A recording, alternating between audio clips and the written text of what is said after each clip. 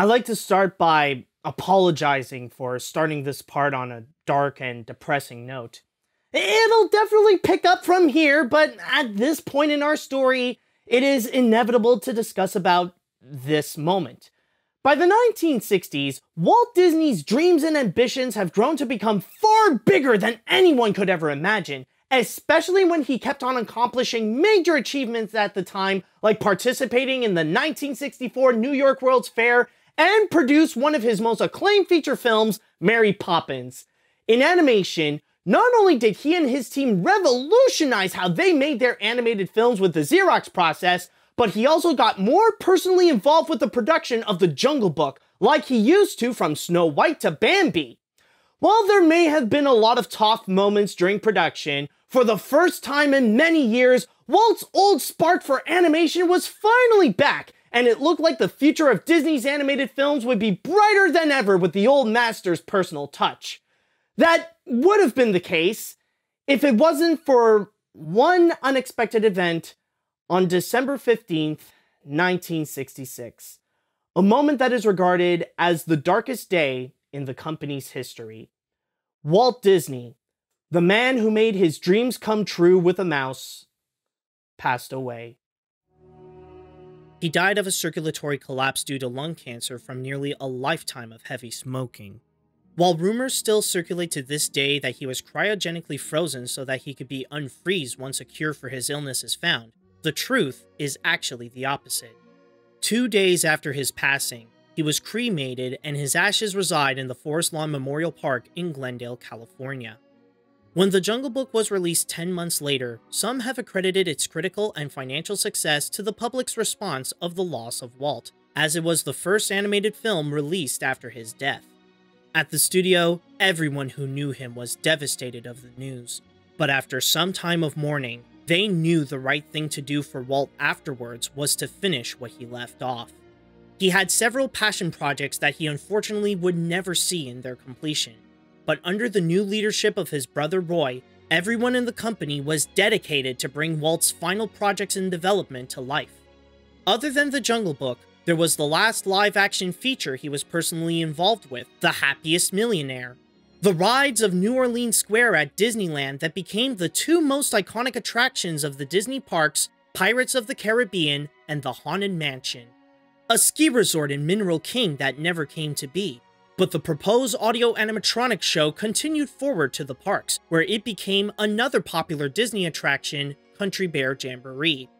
But his most ambitious and biggest project he left off was a large area in Orlando, Florida that would have featured resorts, a more elaborate version of Disneyland, and an experimental prototype community of tomorrow. When Walt was developing it, he dubbed it Project X, but then later gave it an official name, Disney World. After Roy stepped in to make the project the company's top priority, the complex that included a theme park called the Magic Kingdom, along with 2 resorts nearby, opened on October 1st, 1971, where the name Disney World was changed in honor of Roy's little brother to Walt Disney World. A few months later, Roy was gone too. Back at the animation studio, times were tough, especially when the absence of their leader was heartbreakingly noticeable. But like everyone else at the company, they were determined to finish off whatever was left of Walt's unfinished projects, including the final animated feature that Disney personally approved, The Aristocats. It's the story of a cat named Duchess, along with her kittens, Toulouse, Marie, and Berlioz, who are next in line to receive the fortune of their owner, Madame Madeleine Bonfamille, by the time she passes away. Her butler, Edgar, is furious that the cats get a higher priority than him in her will and tries to get them out of the picture by abandoning them in the countryside. Meanwhile, an alley cat named Thomas O'Malley finds the missing cats, which he then gives them a tour around Paris and introduces them to his musical friends. But once Edgar returned to finish the job, it's up to Thomas and many other animals to stop the butler before the cats get shipped to Timbuktu. For many years, people know about the journey of how Duchess and her kids escaped the wrath of the butler. But what few people actually know is the journey of how the feature came to be. Because the original plans were never to make this either a movie, nor even animated. It all started back in 1961, when Walt Disney was looking for animal stories for his Wonderful World of Color TV show. The two guys for the job to find that story were directors Tom McGowan and producer Harry Title, where they searched for ideas and then found this one book about a mother cat and her kittens in New York City. It may not sound like much, but it is a good start of something. So after some modifications and developing a whole draft, the two created their animal story that can be served as both a two-parter TV special and a whole feature film to release in theaters by putting the two parts together. The original story was about a butler and a maid, possibly played by Boris Karloff and Françoise Rosé, who continuously failed to kill the cats of their mistress, since the animals were in front of them in line to inherit her fortune.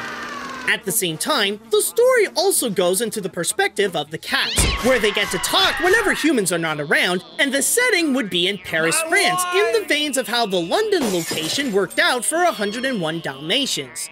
The first draft was written by Tom Rowe, an American writer and painter living in Paris, and when Walt received the script through Title, he liked it.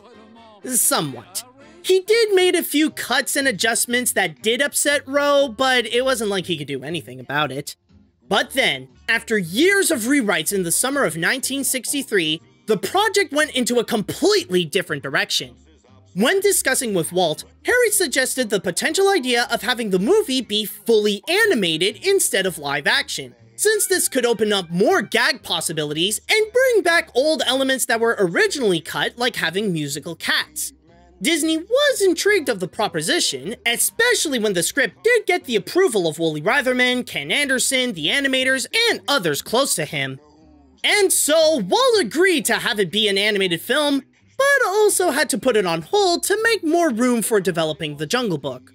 But when there was time to work on the feature, he knew the right people for the job, and some of them were already in the studio for the Jungle Book. Once again, Disney hired Phil Harris to improvise and be the voice of Thomas O'Malley, and the Sherman Brothers returned to write the songs.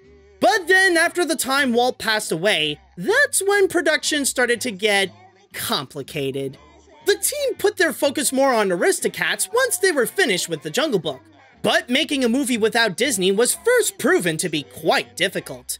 Even more changes and cuts had to be made to the story. Elvira the maid, considered to be voiced by Elsa Lanchester, was taken out so that the butler is on his own. They added other animals like geese and a mouse named Rockford, voiced by Sterling Holloway, and the songs by the Sherman Brothers were all taken out, except for scales and arpeggios, in favor of several others. At that point, the Shermans were having a hard time dealing with the new management after Walt's death, and after their work on Bedknobs and Broomsticks, the two quit the studio. They wouldn't return until about 30 years later to compose the songs for the 2000 Winnie the Pooh film, The Tigger Movie. And what's worse, Tom Rowe came back trying to sue Disney in order to get the rights to the characters.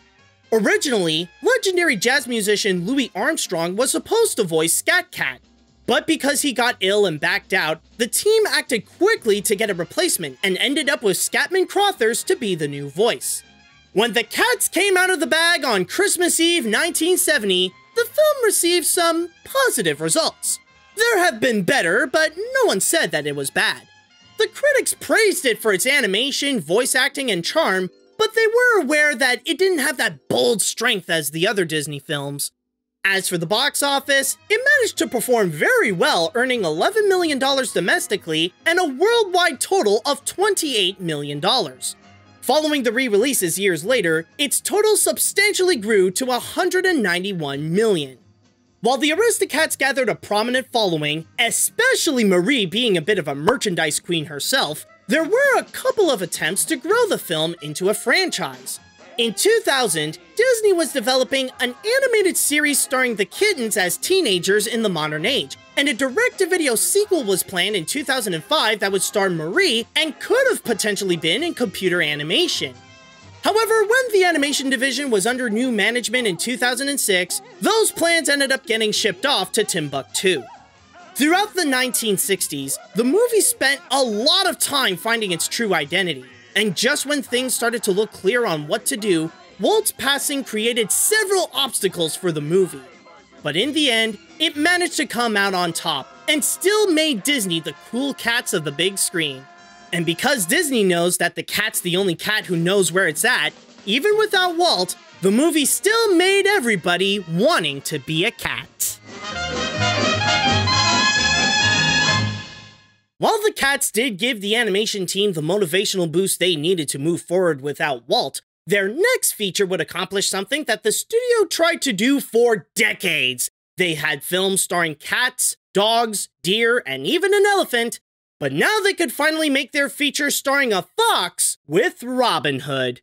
In the town of Nottingham, there is a vigilante named Robin Hood, along with his friend Little John, who steals from the greedy King of England, Prince John, and gives the money to the townsfolk.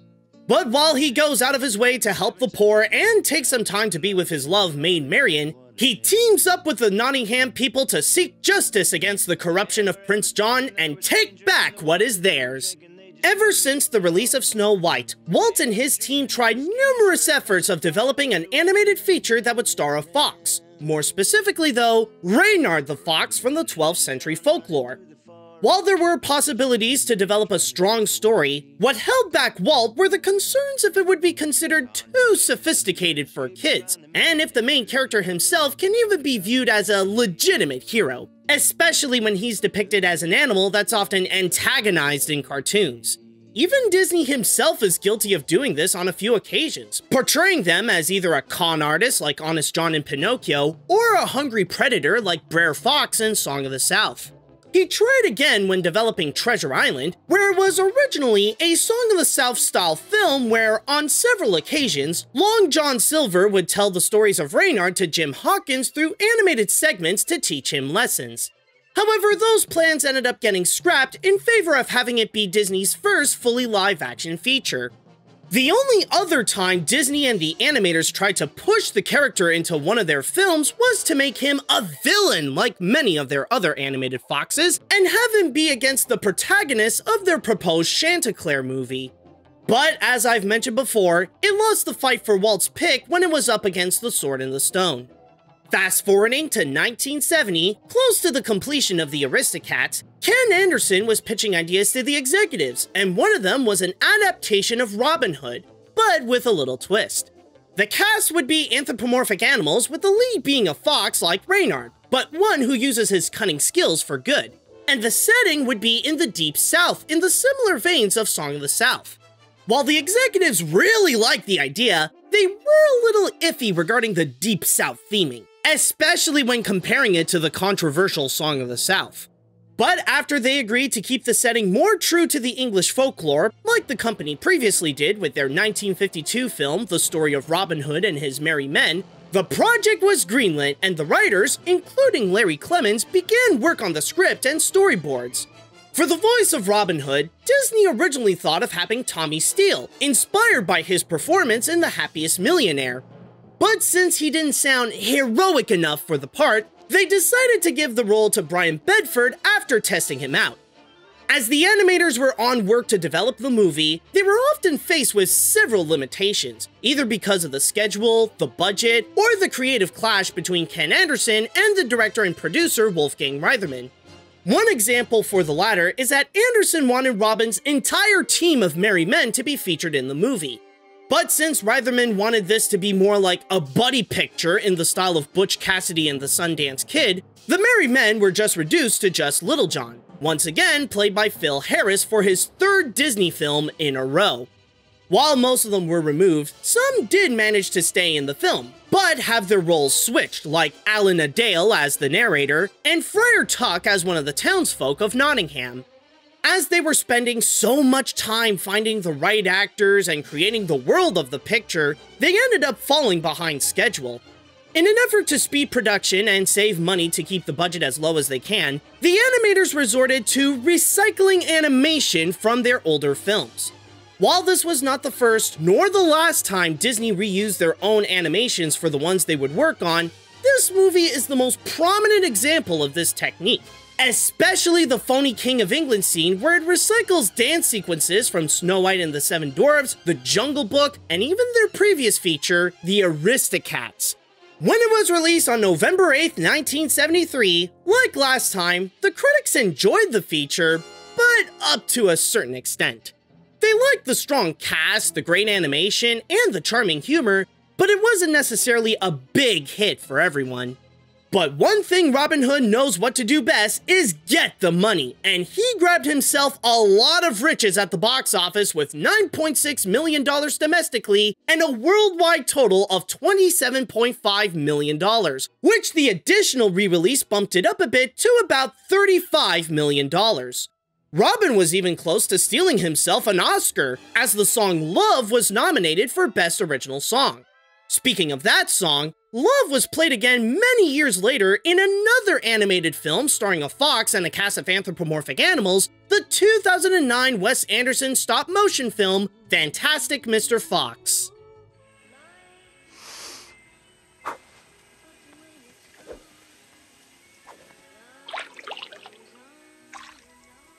Woohoo! Woo! Whoa! Look at that! This kid's a natural. I'm speechless, Christopherson. Another song from the movie that found popularity from an unexpected source was Whistle Stop, as speeding it up would turn it into one of the first internet viral sensations, the hamster dance.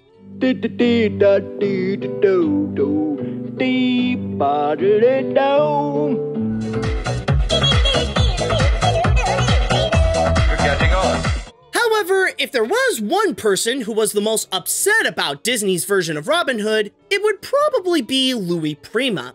Well, it wasn't that he hated the movie, he was just mad that he didn't get to play a part in the film. As a response, a year after the film's release, Prima made an entire album dedicated to the movie called Let's Hear It for Robin Hood, which he managed to sell it to Disney.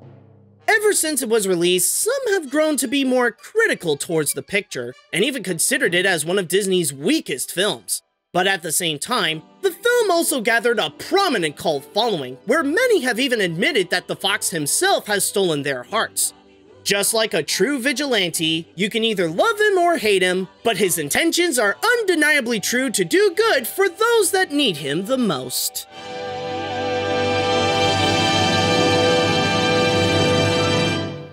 Moving forward to a little over 3 years, their next animated feature would be more unique than their previous films.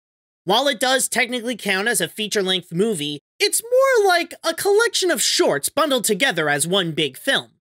But unlike Fantasia and the package films of the 1940s, these cartoons were already made and previously released individually, even going back to when Walt was alive. And that was The Many Adventures of Winnie the Pooh, based on the classic children's books by A.A. Milne.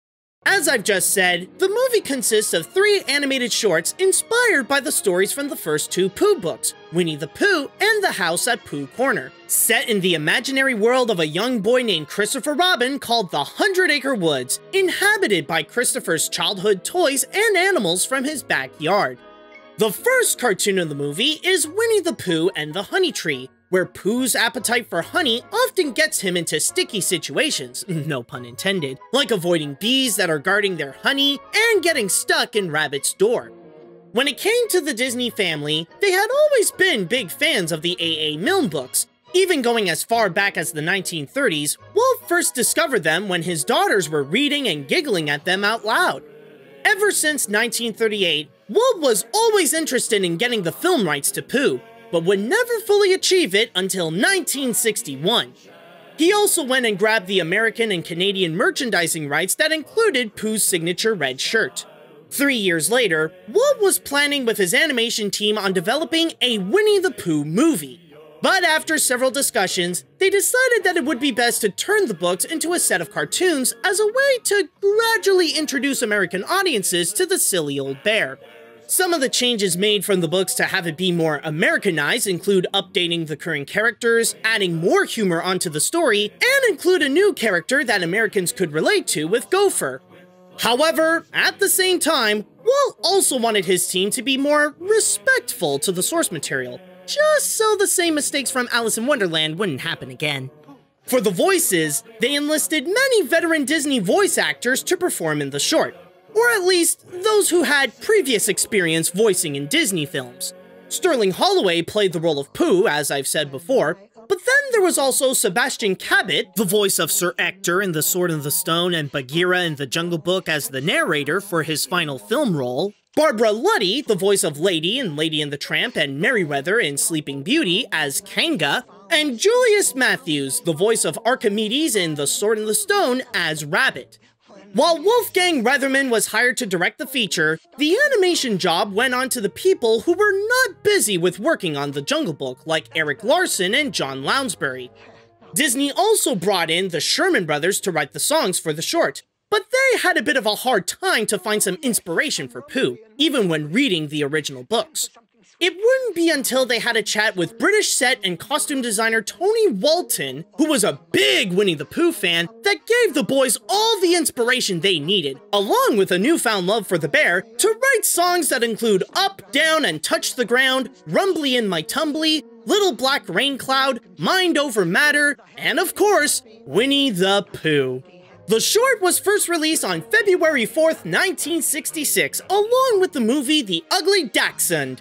Despite being more careful not to fall in the same trap as Alice, it ended up happening anyways with the critical response.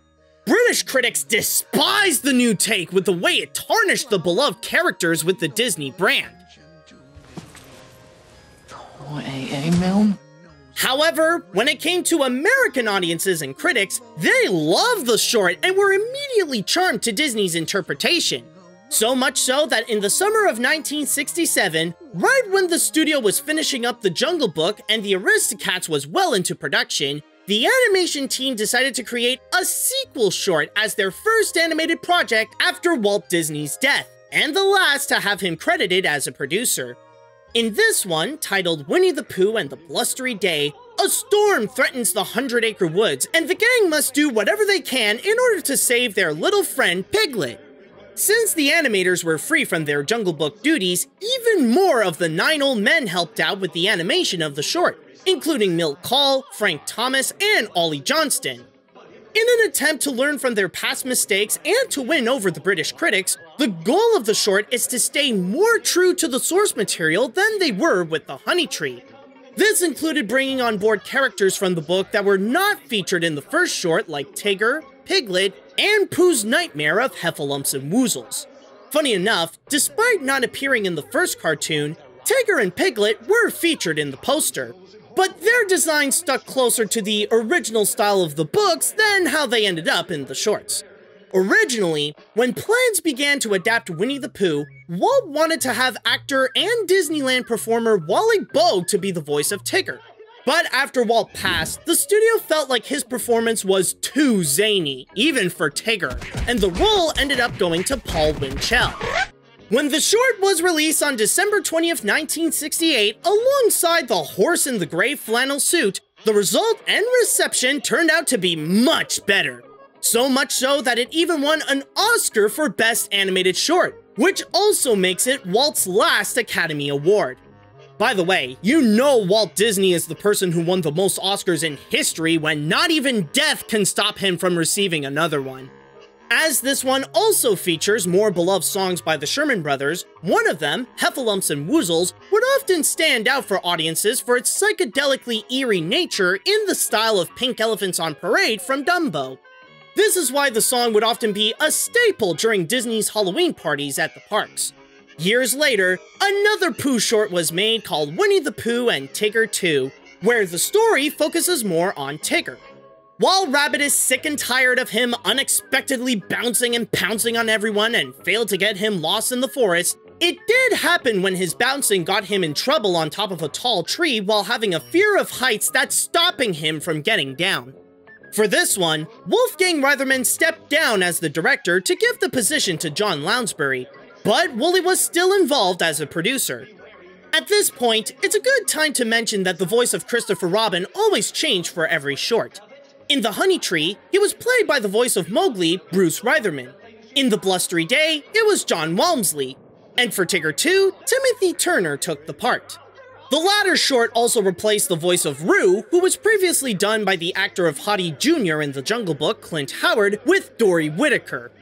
The short came out exactly 6 years after its predecessor on December 20th, 1974, with The Island at the Top of the World, and while it did not achieve the same level of success as before, it still did do very well.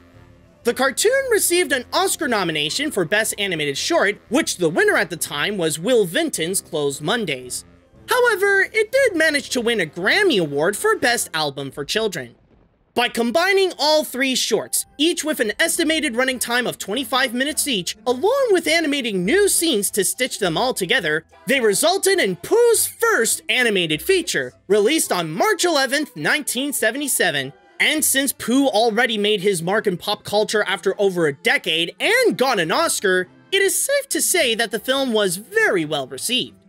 Ever since the movie's release, from the 1980s onward, not only would Pooh and his friends at the 100-Acre Woods become very prominent members of the Disney family, but the whole franchise became a multi-billion-dollar juggernaut. In 1983, not only did Disney create a fourth animated short called Winnie the Pooh and a Day for Eeyore, but they also released their first Winnie the Pooh TV series called Welcome to Pooh Corner, a live-action show with animatronic costumes that ran for 120 episodes in 3 years. After that, another series appeared, this time animated, named The New Adventures of Winnie the Pooh. The show premiered in 1988 and ran for 4 seasons and 50 episodes. But what makes this one stand out is the massive praise it received, where critics even went as far as call it the best animated series of its time, along with winning 2 Daytime Emmys and 2 Humanitas prizes. During the 2000s, 2 more shows were made geared towards preschoolers that aired on Playhouse Disney, now called Disney Junior. There was The Book of Pooh, a puppet show that premiered in 2001 that ran for 2 seasons and 51 episodes, and My Friends Tigger and Pooh, a computer-animated series that featured a new human character named Darby and her puppy Buster, that started in 2007 and had 3 seasons with 63 episodes. While Pooh kept inviting TV viewers to the 100-Acre Woods with his shows and specials, between 1997 and 2010, the franchise released a total of 9 direct-to-video features. The first, Pooh's Grand Adventure, The Search for Christopher Robin, is more like a sequel to many adventures, while the rest act more like spin-offs of either the TV shows or previous Pooh works. But if a whole collection of direct-to-video films wasn't enough, Christopher Robin's toys had gotten so big that some of these movies meant for direct-to-video ended up getting a theatrical release, including the Tigger movie in 2000, Piglet's Big Movie in 2003, and Pooh's Heffalump movie in 2005. While they may not have been the strongest source of revenue for Pooh, they did receive some positive reception from the critics who stated that they each still hold on to the charm and wholesomeness of the franchise. At the parks, while Pooh and his friends have been popular meet-and-greet characters since Walt was alive, he wouldn't officially receive his own attraction until 1999, named after the first movie, which featured iconic scenes from the film that can be found in all the parks with the exception of Paris and Tokyo.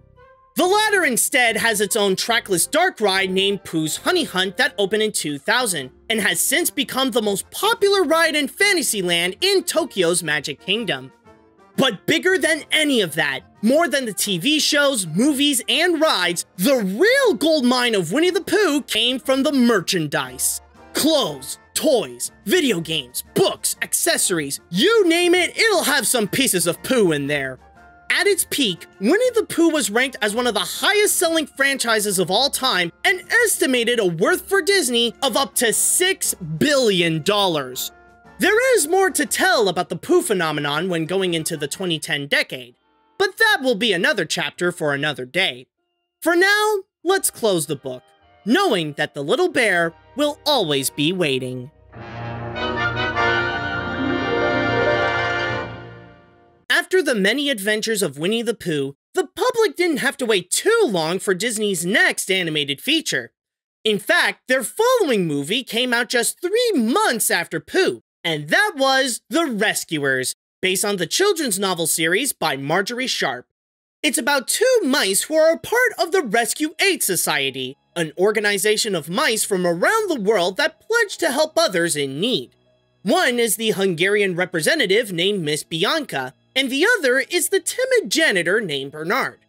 Bianca accepted a mission and have Bernard to be her co-agent to rescue an orphan girl named Penny who is kidnapped by Madame Medusa and Mr. Snoops, who intend to use her to retrieve the world's biggest diamond called the Devil's Eye in a pirate cave. With the help of some friendly animals, Bianca and Bernard must accomplish their mission to save Penny and get her out of harm's way. The idea of a Rescuers movie began back in 1962, when the team developed a story that resembled more like the first book. In the original plans, Miss Bianca and Bernard were meant to rescue a poet that was held captive by a ruthless totalitarian government. However, Walt Disney scrapped the project as the political tones were too much for the kind of movies he usually produced. Fast forwarding to 1970, Miss Bianca would have a second chance at Disney with a team led by one of the rising stars at the studio, Don Bluth. Their plan for the movie would be to adapt the most recent novel of the series at the time called Miss Bianca in the Antarctic, where the mice had to rescue a polar bear who was forced to perform in shows against his will. The film would have been more of a musical, as the polar bear named Louie the Bear, played by Louis Prima, would sing 6 songs written by Floyd Huddleston. Over time, Louie's design and location would change. But after Prima was diagnosed with a stem brain tumor, by 1975, the plans for the bear had to be let go. Meanwhile, when Robin Hood was complete, Ken Anderson suggested a plan to adapt the Paul Gallico book Scruffy, about a group of monkeys from Gibraltar who were threatened to be captured by Nazis from the British Empire in World War II. But that project ended up thrown out by the studio in favor of continuing Rescuers, thus having the veterans come into the production. The first thing they did when they came in was to scrap the entire Arctic aesthetic and replace it with potential ideas for the villain, which they considered to bring back Cruella de Vil from 101 Dalmatians, now updated so her fashion sense was all about alligators. However, since the animation crew wasn't comfortable yet with the idea of making sequels, Cruella was ditched and they decided to find their villainous source in the book Miss Bianca. The result was a loose adaptation of the bad guys from the book, including Mandrake becoming Mr. Snoops, which the animators modeled after animation historian John Culhane, the Bloodhounds Tyrant and Torment became the alligators Brutus and Nero, and the main antagonist, Diamond Duchess, turned into Madame Medusa.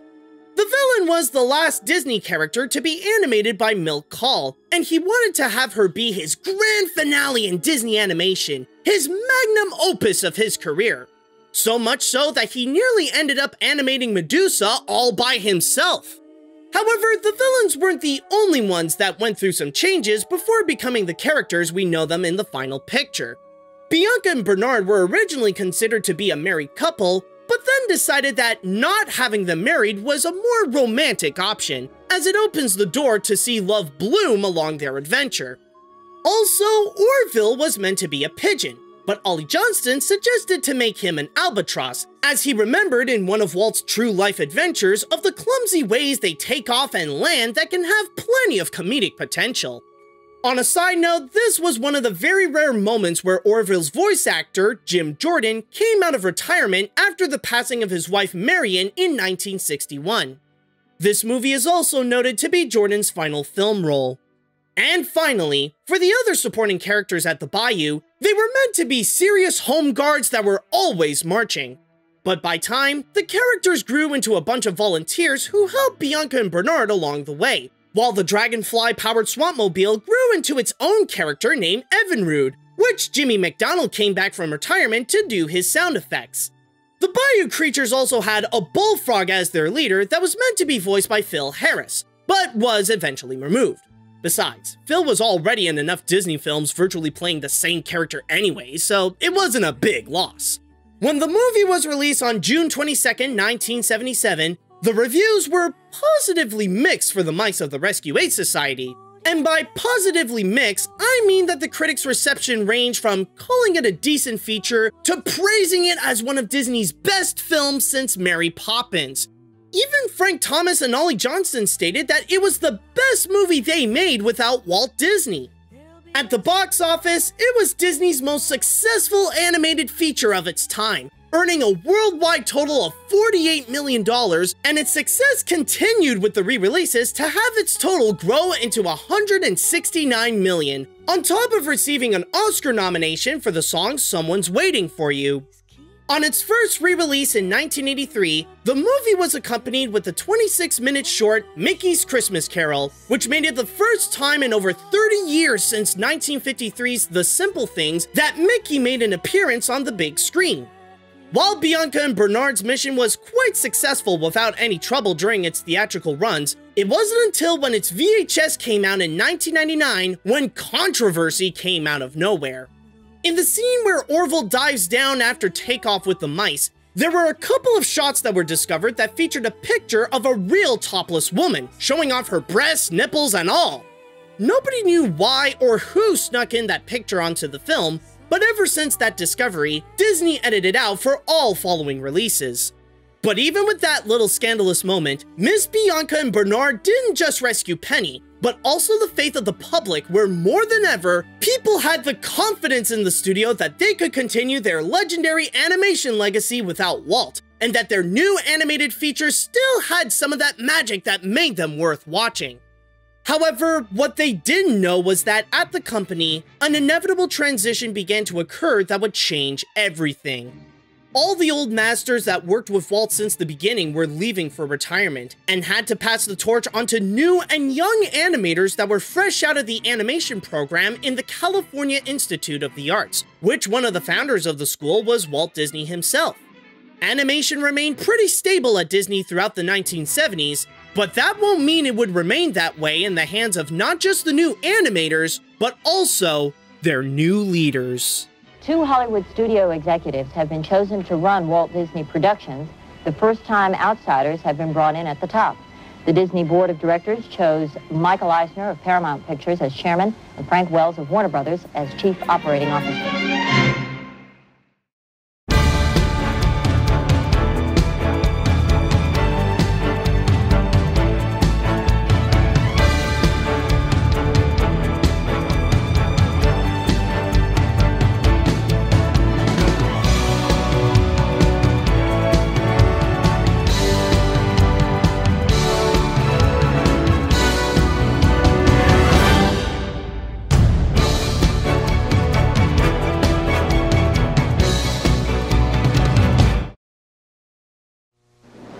Hello, I'm Michael Eisner, and welcome to the Disney Sunday Movie.